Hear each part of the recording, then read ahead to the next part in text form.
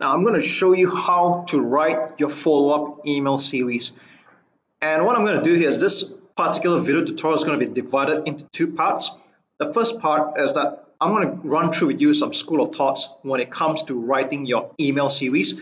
And then in the next half, I'm going to go through the types of emails you can possibly write. So let's get started. When it comes to writing an email series, it's got to be purposeful and intentional. So in no particular order, we'll go through each of it step by step, okay? So the first and foremost thing here is readability. Very, very important. Now, when most people start writing their email series, they just leave it as default. Well, nothing really wrong with that, but check this out. Now, this is an example of an email where, as you can see, the readability is pretty good because it's neatly spaced out. The fonts are comfortably big enough. And you notice that every paragraph, there's no more than 5 lines, all right? It's about 3 to 4 lines per paragraph tops.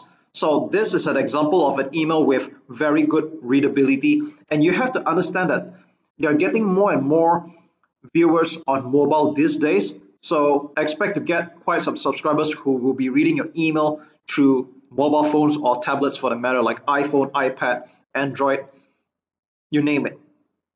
So on the other hand, an example of a really bad readability would be having all this bunched up together or very, very long paragraphs with small, tiny words. So to me, the litmus test is quite simply this.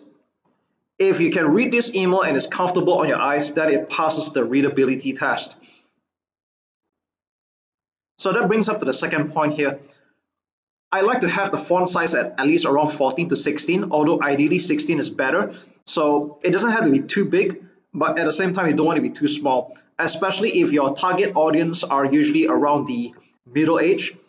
You don't want them having difficulty squinting their eyes or having difficulty reading your email. So normally I put it about size 14 to 16.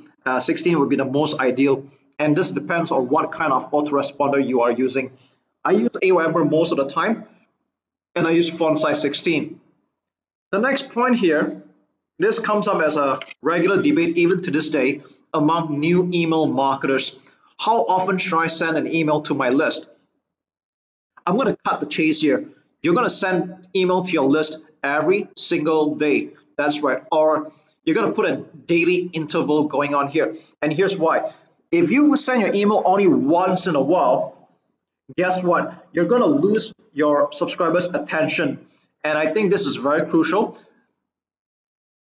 If you are shy in marketing to your prospects, guess what? Your prospects are going to end up buying from your competitors who are not shy, or they're just shameless in marketing to them because they're more daring and they're more outgoing. So this is not up for debate. Send an email every single day throughout your email series. Okay, got it? Next point.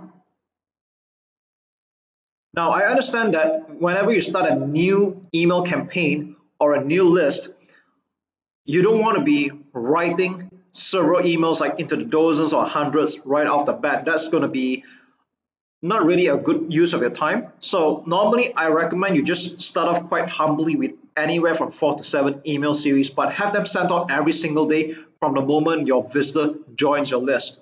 So start out with 4 to 7 email series, and after that you can consider adding more afterwards. So to this day, I have email series that go anywhere from 4 to 7 and some like 20 or 30 and above. But the most important thing is get started with just a few, and you can always test out from here. Next point, number 5, sell the click. Very important. Do not do the selling in your email. And what this means to say is that quite simply this.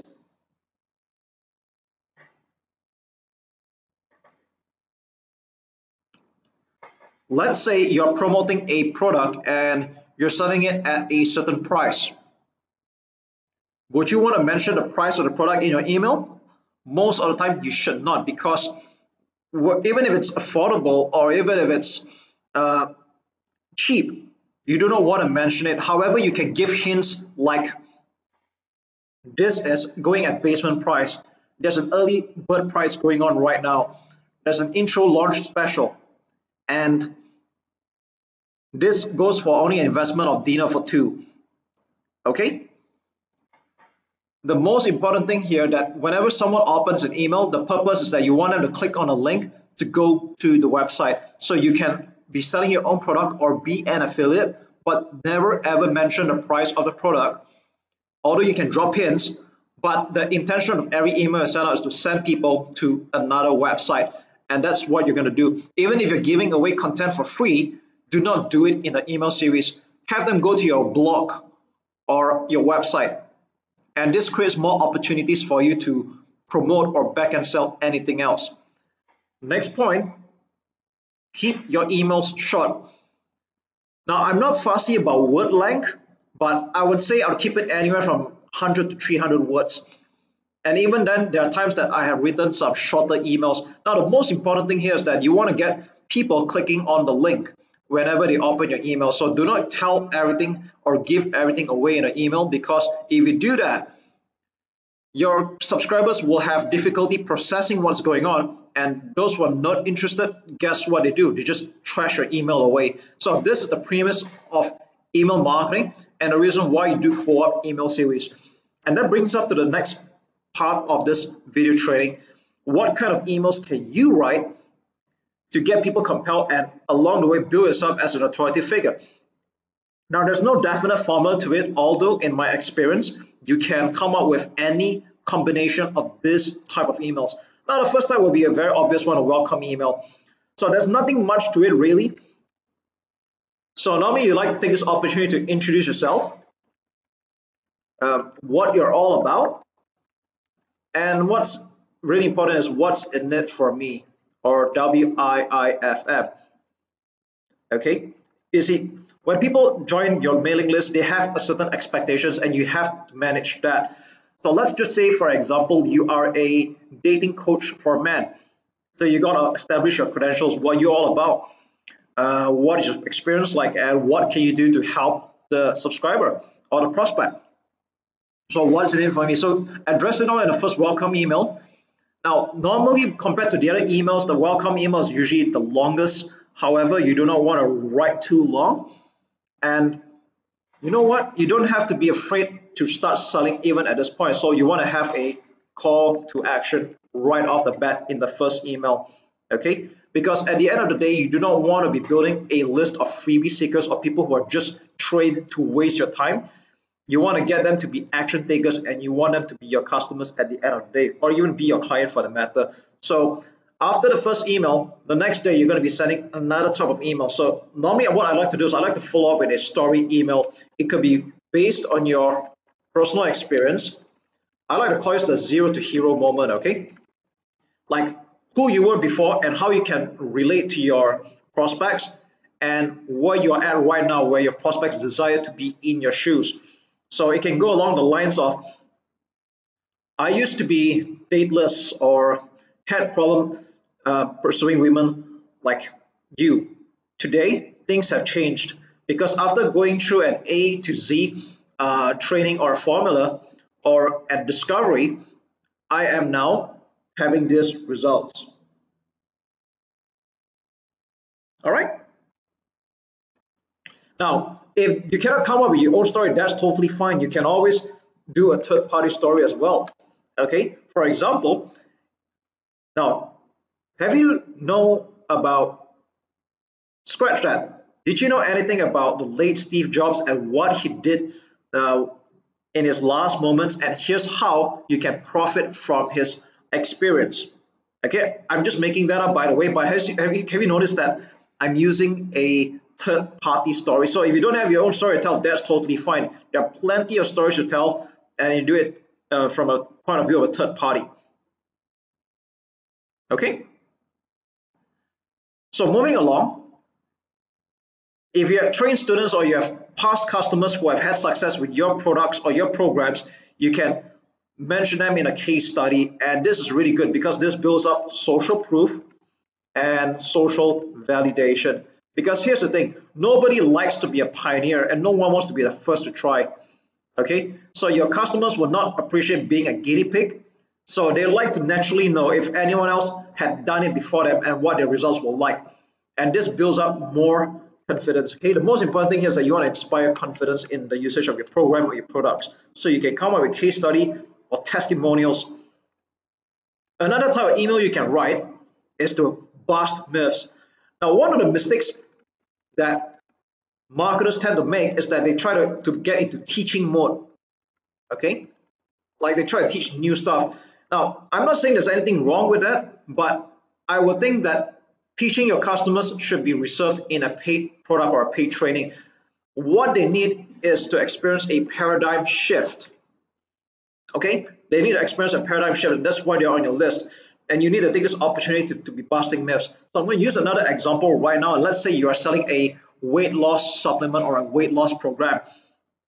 So perhaps you can take this opportunity to bust a very commonly subscribed myth. Hey, did you know that no matter how often you go to the gym or exercise, that only accounts for 30% of your weight loss and fat burn success. The other 70%, you might find it hard to believe is actually in the food you eat.